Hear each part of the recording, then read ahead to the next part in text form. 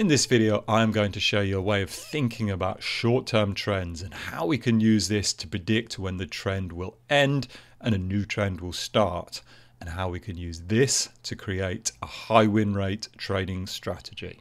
Stay tuned.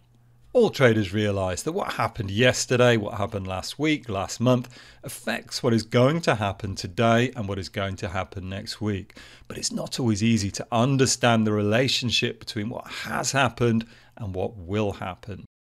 One way that we can think about short-term trends, and I'm talking about trends that have taken place over a few days or a few weeks, is to look at consecutive closes in the same direction. And what I mean by this is 1 day higher, 2 days higher, 3 days higher, or 1 day lower, 2 days lower, and 3 days lower. And how thinking about the short-term trend like this can help you to understand the probability of what is going to happen tomorrow and over the next few days. And this concept of consecutive higher and lower closes has another aspect to it. Not only does it affect when we open a trade, it affects when we close a trade. Because if you think about it, every trading strategy, we've got an intention. We either want to get out when the market's moving in our direction. In other words, we've had 1 higher close, 2, 3, 4 higher closes, or we give it more room and we let it do what it wants until it has closed lower over 1 bar, 2 bar, 3 bars. So we can use it in 2 different ways. Let's look at some ways that we can apply this into trading strategies. First of all, the buy the dip, the very simple mean reversion trading strategy. We're looking for a single bar lower followed by a bar higher. We get a good percentage of winning trades with this strategy. I have tested on a wide range of stock ETFs, and we're getting about 70 to 75% under the following conditions. So I've tested SPY, Qs, a range of the sector ETFs and some of the leveraged ETFs, including TQQQ, XO, SOXL as well. And what I'm looking for is a single bar lower. It could be any close lower followed by a close higher. Now, this trading strategy is short term. I'm only going to keep it open for 5 bars, and I'm going to use a profit target to increase our percentage of winning trades. So we're only open for 5 bars. We've got a very short-term horizon because we've got a very specific signal, a single bar lower. The other thing we've got is a long-term trend identifier. Now, different markets respond better to trends. I'm using a 225 bar exponential moving average, very basic, very common, slightly longer than some people might use, but it gets us out of the very worst conditions that we saw in 2008, 2009, and again in 2022, and may well see again in the future.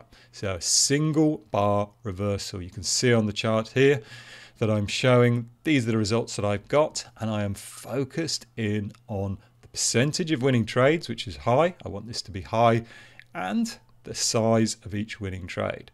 You can see over here on the right hand side I have the 4 leveraged ETFs. See, each of those have got a very similar percentage of winning trades but a slightly higher size per trade, which is exactly what we would expect. Now we can extend this trading strategy to a 3 bar reversal. So I want 3 lower closes. Now we don't get as many of these. And in addition, we don't get as many of these when the markets are trending higher. So these give us a slightly better signal, but we do have a slightly higher chance of getting a bigger loss. So these are the results.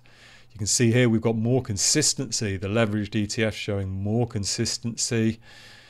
Now I've got one final variation of the trading strategy, and this one is entering on 3 consecutive lower closes and exiting on 3 consecutive higher closes.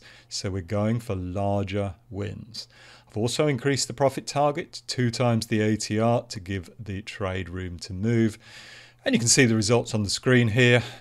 Everything has got a slightly lower winning percentage, but a slightly higher win percentage per trade.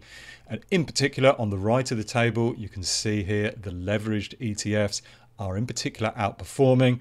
Got to draw attention to SOXL, which has a very high win rate per trade. TQQQ as well, performing very nicely in this situation. Now there is slightly more risk in this strategy because we're holding it open for longer. We're not closing it as quickly.